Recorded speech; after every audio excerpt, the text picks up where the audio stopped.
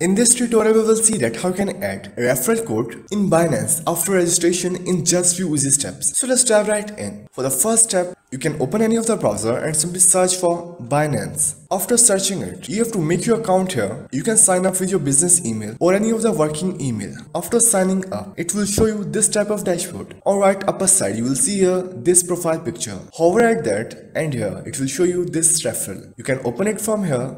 Then it will pop up this screen here, light referral ID or light referral link. You can invite friends. So with the help of these invite codes, you can invite your friends, colleagues, clients to join Binance. Both the referral you and the referee, the person using your referral code, can receive bonus rewards such as discount on trading fees, commission and other incentives offered by Binance. As a part of a referral program, you can also participate to support the growth of their favorite projects or communities. Once you have set everything, you can simply invite now, and you have to make sure this is only available to newly registered accounts. If you have already an account on Binance, you won't be able to add a referral code, and you can also get details about it by just clicking on frequently asked questions. And here are the details of step 1, step 2 and step 3, some of rules and overview of your account. So that's how you can add referral code in Binance after registration in just few easy steps.